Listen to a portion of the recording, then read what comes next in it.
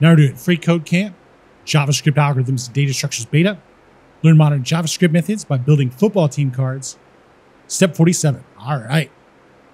So the final step is to add a default clause if none of the other case clauses match the user selection. All right. So for the default clause, we're going to call the setPlayerCards function without any arguments passed in. Then we'll test it out, and that's going to be the end of that. All right. So for this one, let's just take all of 23 to the beginning of 219. All right. Copy that. Select 226 and 225. Drop it off. We'll select everything before the colon on this case thing. Press tab, 2, 3 tabs, and then we'll say default like this.